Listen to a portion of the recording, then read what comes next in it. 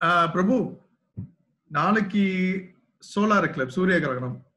அத பத்தி நீங்களும் நிறைய பேசிட்டு இருக்கீங்க, அத பத்தி நிறைய விஞ்ஞானிகளும் பேசிட்டு இருக்காங்க. அத பத்தி இன்னும் ஒரு முக்கியமான ஒருத்தர் வந்து ஒரு குரூப் இருப்பாங்க, அவங்க வந்து ஒரு புதுசா ஒண்ணு பேசியிருக்காங்க. கேக்குறீங்களா? இது நமஸ்காரம், நான் தான் ஜோசியர் பாலாஜி பேசுறேன். இப்போ வரப்போற சூரிய கிரகணத்தை பத்தி உங்கள்கிட்ட சில விஷயங்களை ஷேர் பண்ணிக்கலாம்னு ஆசைப்படுறேன்.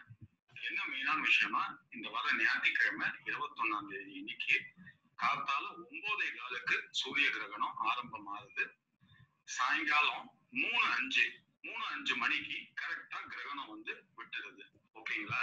இதுக்கு வந்து இந்த சூரிய கிரகணம் வந்து பாத்தீங்கன்னா மிதுன ராசி மிருகசீஷ நட்சத்திரத்துல வந்து இந்த சூரிய கிரகணம் நடக்கிறது. அதனால நீங்க என்னன்னு பாத்தீங்கன்னா, இந்த சூரிய கிரகணம் வந்து கொஞ்சம் வந்து ரொம்ப உக்கிரகமா இருக்கும். அதுதான் மெயினான விஷயம்.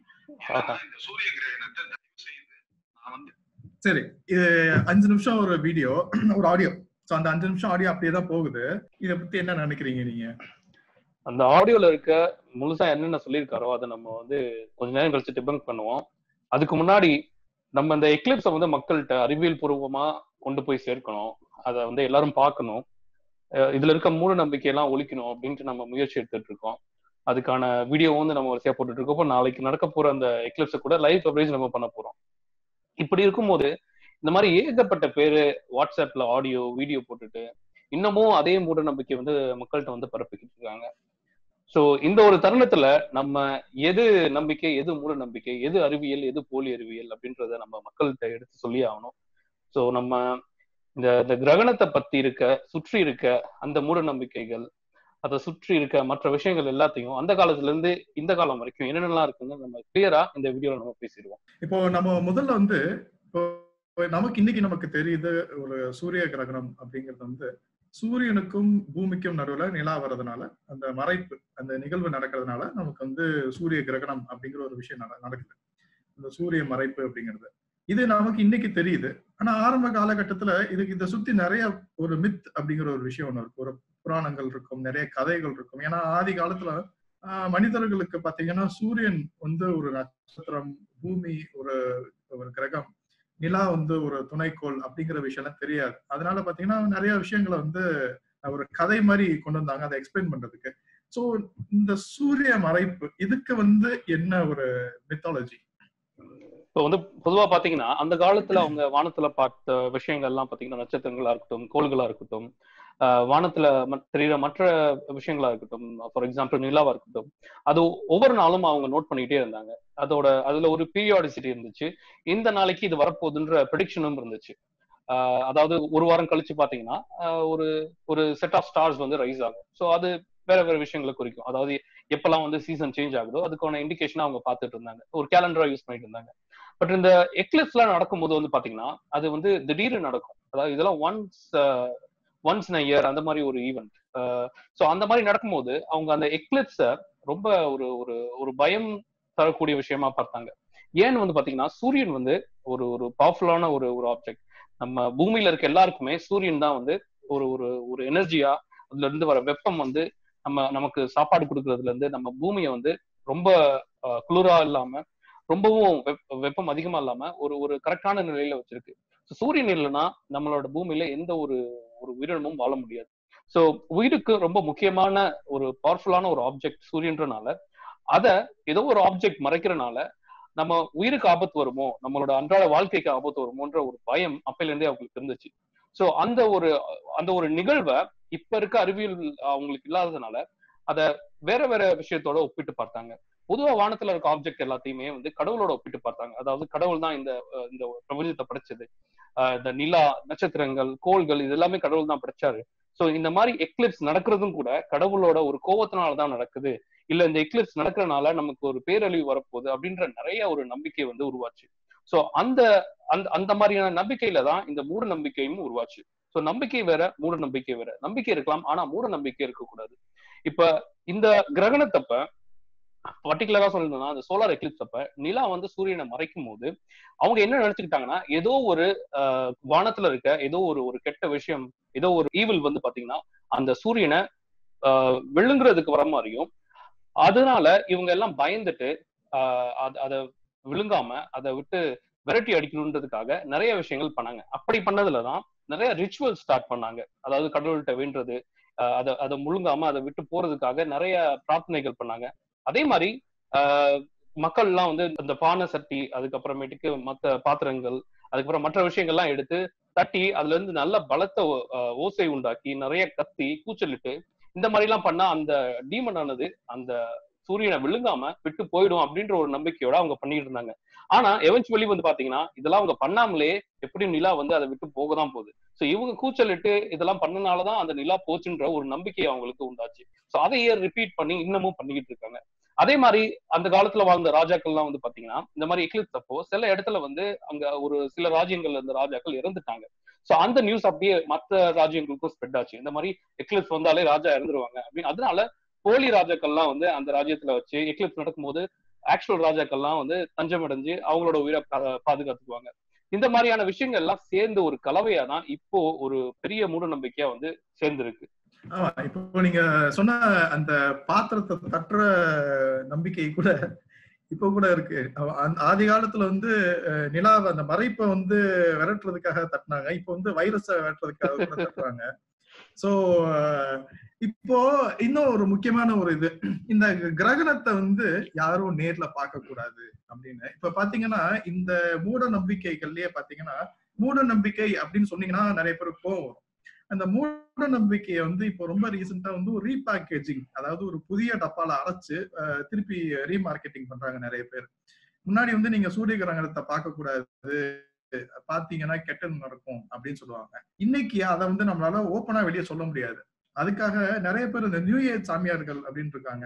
இந்த பாத்தீங்கன்னா இப்போ சூரிய கிரகணத்தை பார்க்க கூடாது அப்படின்னு சொல்றது ஒரு சாமியார்னு வச்சுக்கோங்களேன். இதே இங்கிலீஷ்ல வந்து பயங்கர அக்சென்டோட you should not see the solar eclipse because there is vibrations and because of energy அப்படின்னு ஒருத்தர் சொல்லுவாரு.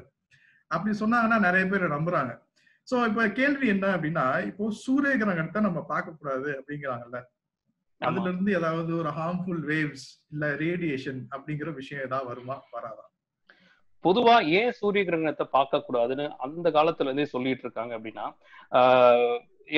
எல்லாருமே சொல்லுவாங்க முன்னோர்கள் வந்து முட்டாள்கள் இல்லை, அவங்க அப்ப சொன்ன விஷயத்துல வந்து அறிவியல் இருக்கு அப்படின்னு சொல்றதுல பாதி உண்மை இருக்கு.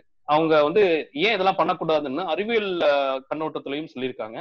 சில இது வந்து மூட நம்பிக்கையிலும் சொல்லியிருக்காங்க. பட் நம்ம அறிவியல் கண்ணோட்டத்துல பாத்தீங்கன்னா பொதுவா சூரியனானது ரொம்ப பவர்ஃபுல்லான ஆப்ஜெக்ட். அதை நீங்க வெறும் கண்ணால பாத்தீங்கன்னா உங்க கண்ணு குருடாயிடும். அது எக்லிப்ஸ் ஆகும்போது, அதாவது நிலா வந்து மறைக்கும் போது ஸ்டில் ஒரு குறிப்பிட்ட போர்ஷன்ல இருக்க சூரியனோட அந்த வெப்பம், அந்த ஆற்றலானது நம்ம கண்ணுக்கு வந்து விழதான் செய்யும். சோ எக்லிப்ஸ் நடக்கும்போது ரொம்ப நேரமா அதிக நேரத்துல பார்த்துட்டே இருப்போம். ஃபார் எக்ஸாம்பிள், நீங்க பொதுவா சன்னை பார்க்கணும்னா அப்ப கொஞ்ச நேரம் தான் பார்ப்பீங்க. கண்ணு கூசும், நீங்க வந்து கண்ணை மூடிடுவீங்க, இல்ல வேற பக்கம் திரும்பிடுவீங்க. அதே மாதிரி எக்லிப்ஸ்ன்றது ரொம்ப நேரம் நடக்கக்கூடிய ஒரு நிகழ்வு. 3 மணி நேரம் நடக்கும்போது ஸ்டார்டிங்ல இருந்து எண்ட் வரைக்கும் நீங்க அந்த எக்லிப்ஸை பார்த்துக்கிட்டே இருப்பீங்க. சோ நீங்க ஒரு 30 செகண்டுக்கு மேல பார்த்தாலே உங்க கண்ணு குருடாயிடும்ன்ற போது 3 மணி நேரம் பார்த்தா கண்டிப்பா 2 கண்ணுமே வந்து கொஞ்ச நேரத்துல குருடாக போகுது. சோ இந்த மாதிரி நிறைய பேரு நம்ம முன்னோர்கள் வெறும் கண்ணால பார்த்து அவங்களோட கண் குருடானதுனாலதான் எக்லிப்ஸ நீங்க வெறும் கண்ணால பார்க்க கூடாது. ஏன்னா அப்போ சோலார் ஃபில்டர் எல்லாம் அவங்களுக்கு இல்ல. இப்ப நமக்கு தெரிஞ்ச சேஃப் மெத்தட்ஸ் எல்லாம் வந்து அவங்களுக்கு தெரியாது. அதனால பொதுவா கிரகணத்தை பார்க்க கூடாது அப்படின்ற ஒரு கருத்தை முன்னெடுத்து வச்சாங்க. அதுலயும் முக்கியமா கர்ப்பிணி பெண்கள் எல்லாம் பார்க்க கூடாது அப்படின்னு ஒரு இதை முன் வச்சாங்க. அது எதனாலனா, இப்போ பொதுவா மற்றவங்க எல்லாம் பாத்தீங்கன்னா அவங்களுக்கு கண்ணு குருடாகும், மற்றபடி உடம்புக்கு வேற எதுவும் ஆகாது. இதே கர்ப்பிணி பெண் பாத்தீங்கன்னா அவங்களோட குழந்தைக்கும் ஆபத்து வரும். ஏன்னா அவங்க கண்ணு குருடாயிடுச்சுன்னா அதுல 2 உயிர் இருக்கு. சோ அதனால 2 உயிர் உள்ள ஒரு பெண்ணுக்கு தான் வந்து முக்கியத்துவம் கொடுத்தாங்க. சோ அதனாலதான் கர்ப்பிணி பெண்கள் வெளியே வரக்கூடாது, எக்லிப்ஸை பார்க்க கூடாது அப்படின்ற ஒரு கருத்தை முன் வச்சாங்க. சோ பொதுவா எக்லிப்ஸை ஏன் பார்க்க கூடாதுன்னா, வெறும் கண்ணால பார்த்தா நம்ம கண்ணுக்கு ஆபத்து, நம்ம கண்ணு குருடாயிரும். அதுதான் பேசிக்கே. சோ அதுல இருந்துதான் மற்ற வகையான சூப்பர்ஸ்டிஷன் எல்லாம் வந்து கிளை எடுத்துச்சு. இன்னொன்னு இந்த இதுலயே நான் ஒரு ஆட் பண்ண விரும்புறேன். அதாவது இந்த கர்ப்பிணி பெண்கள் பார்க்க கூடாது அப்படின்னு சொல்லுவாங்க பாத்தீங்களா, அதுல வந்து இன்னும் ஒரு அட்வான்ஸ்ட் லெவல்ல ஒரு புரட்டு என்ன அப்படின்னா, கர்ப்பிணி பெண்கள் வந்து கிரகணம் நடக்கிறப்ப வெளியே போனாங்க, இல்ல கிரகணத்தை பாக்குறாங்க அப்படின்னு வச்சுக்கிட்டீங்கன்னா, பிறக்க போற குழந்தை வந்து குறைபாடோட பிறக்கும், லெஃப்ட் லிப் அப்படின்னு சொல்லிட்டு நிறைய ஜெனட்டிக் டிசார்டர்லாம் இது பண்ணுவாங்க. ஆக்சுவலி அந்த ஜெனட்டிக் டிசார்டர் அப்படிங்கிற விஷயம் வந்து குழந்தை உருவாகிறப்பவே தீர்மானிக்கக்கூடிய ஒரு விஷயம். ஸோ அதனால கிரகணம் நடக்கிறப்போ ஒரு பர்த் டிஃபெக்ட் நடக்கும் அப்படிங்கிறதுக்கான எந்த ஒரு அறிவியல் ஆராய்ச்சிகளும் நடக்கவே இல்லை. அப்படி நடந்தாலும் அதுக்கான எந்த ஒரு ஆதாரங்களும் கிடையாது. அறிவியல் ஒரு சயின்டிபிக் எவிடன்ஸ் அப்படின்னு பாக்குறப்போ நம்மளோட சூரிய கிரகணத்திற்கும் ஒரு குழந்தையோட டெவலப்மெண்ட்டுக்கும் எந்த ஒரு தொடர்பும் இல்லை அப்படின்னு தான் சொல்லுதே தவிர இந்த மாதிரி கிரகணம் நடக்கிறப்போ வெளியே போனவங்கனால இந்த ஒரு பர்த் டிஃபெக்ட் எல்லாம் வந்துருச்சு அப்படிங்கிற. ஏன்னா அதுல இருந்து எந்த ஒரு, ஏன்னா இப்ப பாத்தீங்கன்னா நிறைய இந்த நியூ இயர் சாமியார்கள் எல்லாம் சொல்லுவாங்க, இன்னொரு முக்கியமானது பாத்தீங்கன்னா கான்சியஸ்னஸ் அஃபெக்ட் பண்ணும், வைப்ரேஷன்ஸ் அப்படின்னாங்க. இந்த நியூ இயர் சாமியார்கள்ட்ட பாத்தீங்கன்னா ஒரு முக்கியமான ஒரு விஷயம் என்னன்னா, எனர்ஜி வைப்ரேஷன் அப்படிங்கிற 2 வார்த்தை வந்து ஹைலி மிஸ்யூஸ்டு சயின்டிபிக் ஜார்கன். இந்த 2 வார்த்தையை மட்டும் இப்படி லைட்டா அப்படி அங்கங்க லைட்டா தூவி விட்டோம்னா இது வந்து ஒரு சயின்டிபிக்கா இருக்கும் அப்படிங்கிற மாதிரி நிறைய பேர் நம்புறாங்க. ஸோ ஒரு சூரியன், இந்த ஒரு சூரிய மறைப்பு நகரப்போ ஒரு ஸ்பெஷல் ரேடியேஷன் வர்றதுக்கான ஒரு ஆதாரங்களும் கிடையாது. ஒரு புதுசா ஒரு வைப்ரேஷன், அது என்ன வைப்ரேஷன் எனக்கு இன்னும் புரியல. அதாவது 150 மில்லியன் கிலோமீட்டர் தாண்டி ஒரு வைப்ரேஷன் வந்து உங்களோட ஒரு கான்சியஸ்னஸ் ஆல்டர் பண்ணும். ஏன்னா கான்சியஸ்னஸ் அப்படிங்கிற விஷயம் எல்லாம் பாத்தீங்கன்னா இன்னும் அறிவியலுக்கு இன்னும் அதை ஆராய வேண்டி நிறைய பல விஷயங்கள் இருக்கு. ஒரு இன்னும் முழுதாக தெரியாத ஒரு விஷயத்த வந்து ஒரு அஸ்ட்ரோனாமிக்கல் ஈவெண்ட் வந்து அஃபெக்ட் பண்ணுது அப்படிங்கிறதுக்கான எந்த ஒரு ஆதாரங்களும் கிடையாது. ஸோ அதனால கர்ப்பிணி பெண்கள் தாராளமா பார்க்கலாம். ஆனா நீங்க சொன்ன மாதிரி ஒரு சேஃப் மெத்தட்ல வந்து அவங்க பாக்குறது நல்லது. அத நீங்க ஒத்துக்கிறீங்களா? ஆமா, சேஃப் மெத்தட்ல பார்த்தா கண்டிப்பா யார் வேணா பார்க்கலாம். ஸோ இந்த மாதிரியான சூப்பர்ஸ்டிஷனை வந்து பாத்தீங்கன்னா நிறைய பேர் வந்து மிட்ஸ் எல்லாம் வந்து டிபங்க் பண்ணிட்டு தான் இருக்காங்க. அந்த மாதிரி நான் இதுக்கு முன்னாடி வேலை செஞ்ச ஒரு கம்பெனில ஒரு வானியல் எஜுகேட் பண்ற அந்த ஒரு கம்பெனில வந்து பாத்தீங்கன்னா அந்த கம்பெனியோட எம்டி வந்து அவரோட ஒய்ஃப் வந்து பிரெக்னெண்டா இருக்கும்போது இந்த மாதிரி எக்லிப்ஸ் நடக்கிற இடத்துக்கு கூட்டு போய் எக்லிப்ஸை பார்த்து இந்த ஒரு மித்தை வந்து பிரேக் பண்ணாரு. சோ அதுக்கப்புறம் பாத்தீங்கன்னா அவங்களோட குழந்தை வந்து ரொம்ப ஆரோக்கியமா பிறந்துச்சு, இப்போ ஆரோக்கியமா இருக்கு.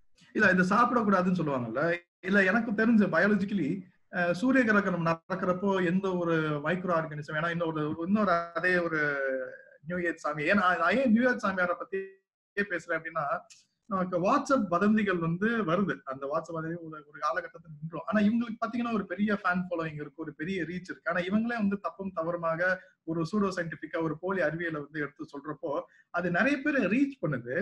அத வந்து ஒரு பெரிய கொரோனா பரவல் மாதிரி நிறைய பேருக்கு அது பரவுது. அதை வந்து தடுத்து நிறுத்துறது வந்து ரொம்ப கஷ்டமா இருக்கு. ஸோ அதனாலதான் மேஜர் சோர்ஸ் ஆஃப் மிஸ்இன்ஃபர்மேஷன் வந்து இந்த மாதிரி நியூ இயர் சாமியார்கள் தான். அதுல வந்து முக்கியமா அவரு சொல்லுவாரு, லூனார் எக்லிப்ஸ் நடக்கிறப்போ சாப்பாடோட ஃபெர்மெண்டேஷன் வந்து ரொம்ப ஃபாஸ்டா நடக்கும், இந்த ஃபெர்மெண்டேஷன் வேகமா நடக்கிறதுனால ஃபுட் வந்து பாய்சனிங் ஆயிரும் அப்படின்னு. எனக்கு தெரிஞ்சு நம்மளே வந்து ஒரு போன வருடம் வந்து லூனார் எக்லிப்ஸை வந்து லைவா டெலிகாஸ்ட் பண்ணி அதே நேரத்துல ஒரு 50 பேர் ஒன்னா உட்காந்து சாப்பிட்டோம். நமக்கு எதுவும் ஆன மாதிரி எதுவும் இல்ல. போன இதுலயும் இந்த வருடத்தோட ஆரம்பத்துல இருந்த சூரிய கிரகணத்தையும் ஒரு டீ குடிச்சுட்டே தான் நானே பார்த்தேன். ஸோ அந்த டீயும் கெட்டு போல, ரொம்ப நல்லா இருந்தது. எனக்கும் உடம்புக்கும் ஒன்றும் பெரிதாக எந்த ஒரு இதுல கொரோனா வைரஸே வரல இன்னும். நாளைக்கு நடக்க போற எக்லிப்ஸ் அப்ப வெஜிடபிள் பிரியாணி சாப்பிடுவோம். நீங்க சிக்கன் பிரியாணி சாப்பிடுங்க, நான் வெஜிடபிள் பிரியாணி சாப்பிடுவோம். ஆமா ஆமா, இத சாப்பிட்டுட்டே பண்ணுவோம். சாப்பாடு கெடுதா இல்லையான்னு பார்ப்போம். இன்னொன்னு பாத்தீங்கன்னா நாளைக்கு வெளியே அந்த வெயில்ல போய் சூரியனை பாக்குறப்ப கண்டிப்பா டீஹைட்ரேஷன் நடக்கும். உடம்புல இருக்கிற தண்ணீர் வேர்வையாக வெளியேறும். அப்படி இருக்கிறப்ப தண்ணி குடிக்க மாட்டேன், இல்ல அப்படியே பேசாம உட்காந்துருப்பேன் அப்படின்னா அந்த கிரகணம் அஃபெக்ட் பண்ணாது, அந்த வெயில் நம்மள அஃபெக்ட் பண்ணும். அதனால கிரகணத்தை பாக்குறவங்க கண்டிப்பா கூட நிறைய ஹைட்ரேட்டடா இருங்க, நிறைய தண்ணி குடிங்க, நல்லா ஜாலியா சாப்பிடுங்க. ஒரு அஸ்ட்ரோனாமிக்கல் ஈவென்ட் வந்து ஒரு நல்ல சாப்பாடை வந்து எக்ஸ்பீரியன்ஸ் பண்றதை தவிர்க்க கூடாது. அது ஒரு விஷயம். இன்னொரு டக்குன்னு நான் ஆட் பண்ணிடுறேன். இன்னொரு பெரிய ஒரு புரளி ஒண்ணு வருது இப்போ.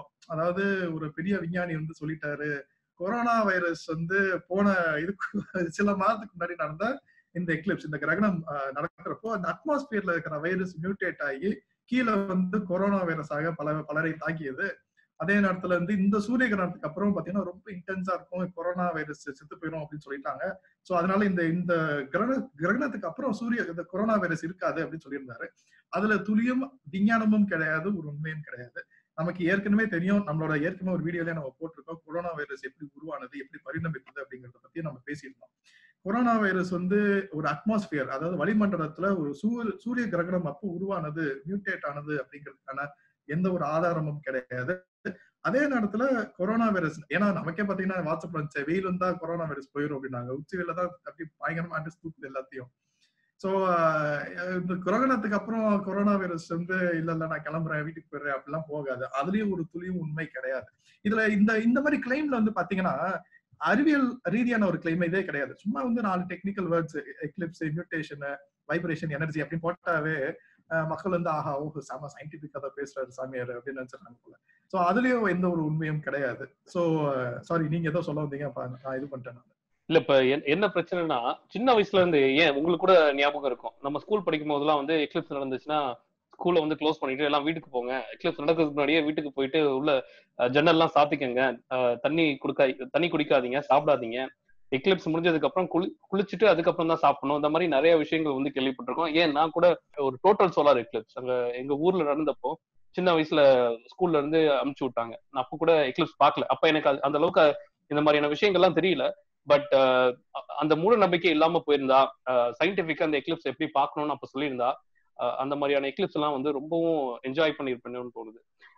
சோ அந்த ஒரு நோட்ல இது எப்படி ஆரம்பிச்சது, ஏன் வந்து இந்தியால வந்து இந்த மாதிரி இந்த எக்லிப்ஸை பார்க்க கூடாது, இதுக்கு பின்னாடி இருக்க கதை என்ன அப்படின்றத நம்ம பார்ப்போம்.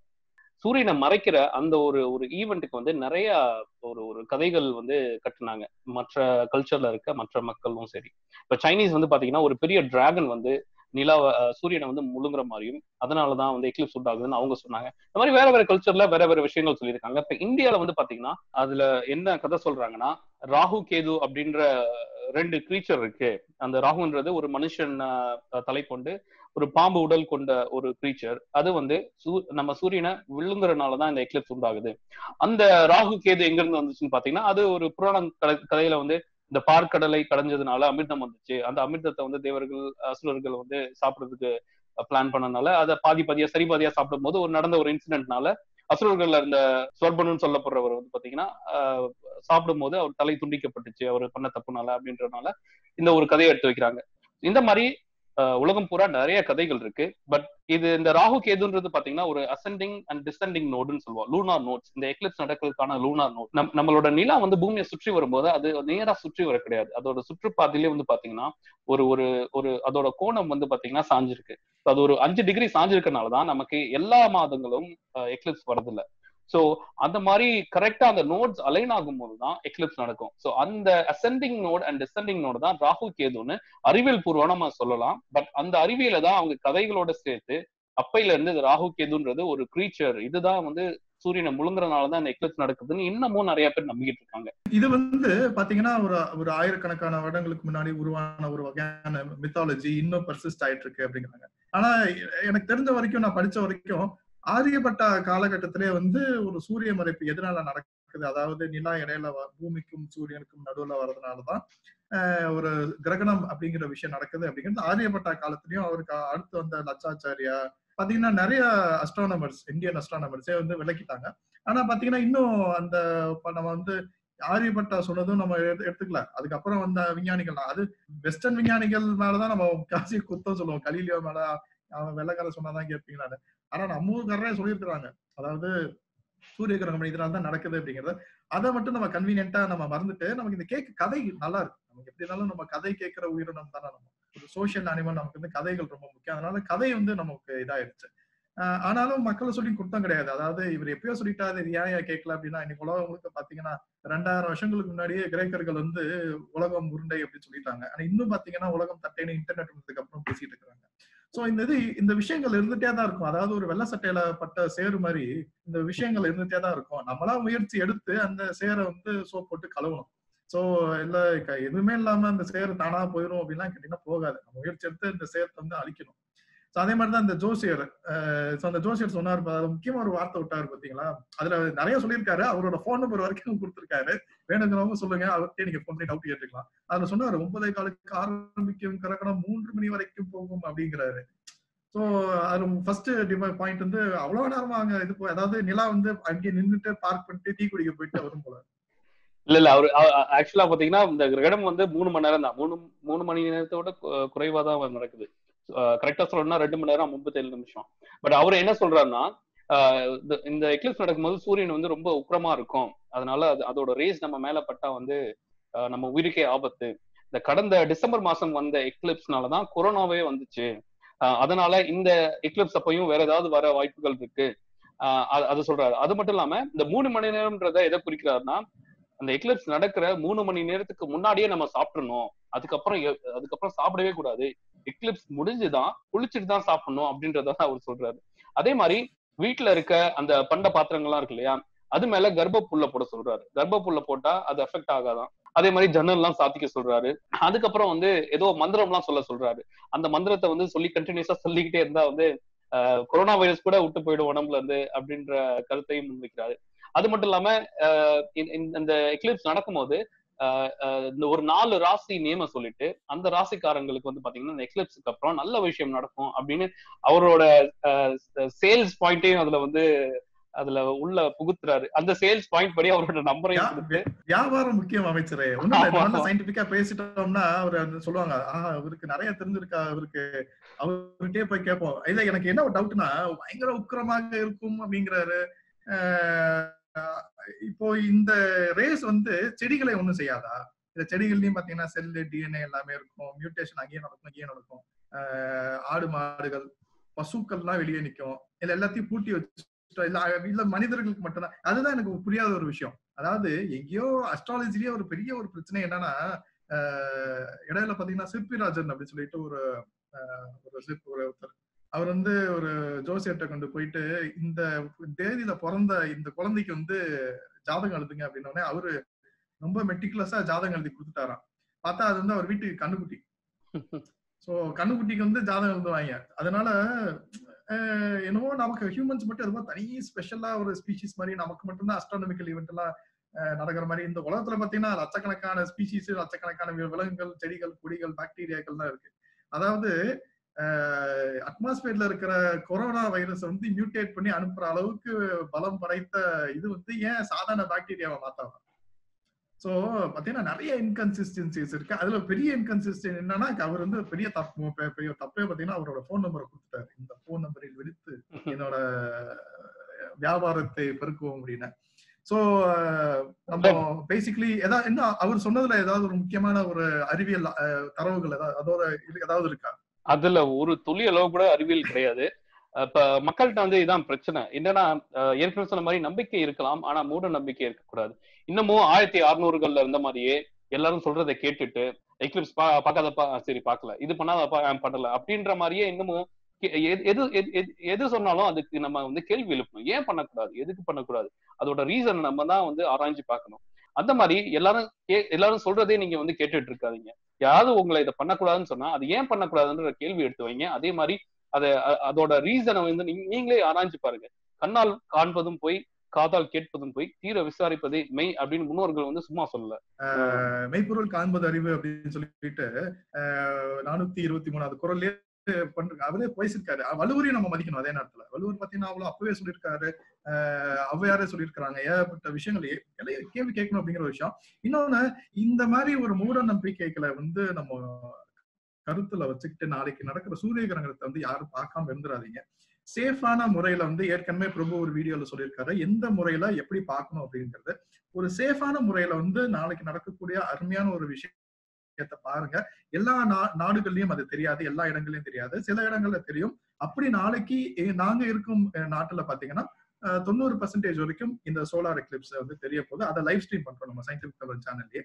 கண்டிப்பா பாருங்க, நடக்கிறப்பே பாருங்க. அதாவது நம்ம சூப்பர் ஸ்டார் ரஜினிகாந்தோட படம் ரிலீஸ் ஆகுது அப்படிங்கிறப்ப ஃபர்ஸ்ட் டே ஃபர்ஸ்ட் ஷோ பாக்குற ஒரு எக்ஸ்பீரியன்ஸ், ஒரு தனி ஒரு எக்ஸ்பீரியன்ஸ். அதான பிரபு, நீங்க உங்களுக்கு தெரியும் ஃபர்ஸ்ட் டே ஃபர்ஸ்ட் ஷோ பாக்குற எக்ஸ்பீரியன்ஸ், ஃபேன்ஸோட போயிட்டு விசில் அடிச்சுக்கிட்டு அப்படியே காலை ஜாலியா வந்து படம் பாக்குறது வந்து ஒரு தனி எக்ஸ்பீரியன்ஸ். அதே மாதிரி வந்து இந்த எக்ஸ்பீரியன்ஸ், இந்த சோலார் எக்லிப்ஸ் அப்படிங்கிறது வந்து தலைவர் படம் ரிலீஸ் ஆகுற மாதிரி ஃபர்ஸ்ட் டே ஃபர்ஸ்ட் ஷோ பார்த்தாதான் அதோட இது இருக்கும். அதாவது இப்போ நடந்துட்டு இருக்கிற விஷயங்களை வந்து லைவா நீங்க பாக்குறப்ப அதோட இன்டென்சிட்டி, அது வந்து ஒரு தனி எக்ஸ்பீரியன்ஸ். அந்த எக்ஸ்பீரியன்ஸ் வந்து யாரோ ஒருத்தர் வாட்ஸ்அப்ல வந்து அஸ்ட்ரானமி தெரியாத ஒருத்தன் வந்து சொல்றதுனால ஒரு 2000 வருஷம் பழைய லாஜிக்கை பத்தி பேசுறது வச்சனால அதை நீங்க பார்க்காம இருந்துடாதீங்க. கண்டிப்பாக உங்களால முடிந்தால் ரொம்ப சேஃபான முறையில வந்து நாளைக்கு சோலார் எக்லிப்ஸை நீங்க பாருங்க. சப்போஸ் உங்களால பார்க்க முடியல அப்படின்னா உங்களுக்காகவே லைவா வந்து சயின்டிபிக் தமிழ் சேனல்ல வந்து இந்த சோலார் எக்லிப்ஸ் ஈவென்ட் வந்து லைவ் ஸ்ட்ரீம் பண்றோம். அதை மறக்காம பாருங்க. ஏதாவது கேள்வி இருந்ததுன்னா நீங்க கமெண்ட்ல கேளுங்க, நாங்களும் லைவா இருப்போம். முடிந்த அளவுக்கு உங்களுக்கு பதில் அளிக்க முயற்சிக்கிறோம். இந்த வீடியோ பாக்குறவங்க, எங்க சப்ஸ்கிரைபர்ஸ், நான் சப்ஸ்கிரைபர்ஸ், மற்ற எல்லா மக்களுக்கும், அறிவியல்ல நம்புறவங்களுக்கு, உங்களுக்கு அறிவியல்ல நம்பிக்கை இருந்துச்சுன்னா இந்த எக்லிப்ஸ் பண்ணும்போது எந்தெந்த மூட நம்பிக்கை எல்லாம் சொல்லி இந்த எக்லிப்ஸை பார்க்காதீங்கன்னு சொன்னாங்களோ அதெல்லாம் நீங்க செஞ்சு பார்க்கலாம். அறிவியல் படி எது பார்க்காதீங்க அப்படின்னு சொல்றாங்களோ அதை மட்டும் நீங்க பண்ண வேணாம். ஃபார் எக்ஸாம்பிள், இப்ப ஃபில்டர் இல்லாம, சேஃப் மெத்தட் இல்லாம எக்லிப்ஸை பார்க்க கூடாதுன்னா அதை நீங்க பண்ணாதீங்க. நீங்க ஃபில்டர் இல்லாம பார்த்தா உங்க கண்ணுக்கு ஆயிடும். மற்றபடி எக்லிப்ஸ் நடக்கும்போது சாப்பிடக்கூடாது, எக்லிப்ஸ் நடக்கும்போது வீட்டுக்குள்ளதான் இருக்கணும், ஜன்னல்லாம் சாத்திக்கிட்டு இருக்கணும், அந்த மாதிரியான விஷயங்கள்லாம் வந்து நீங்க பண்ணாதீங்க.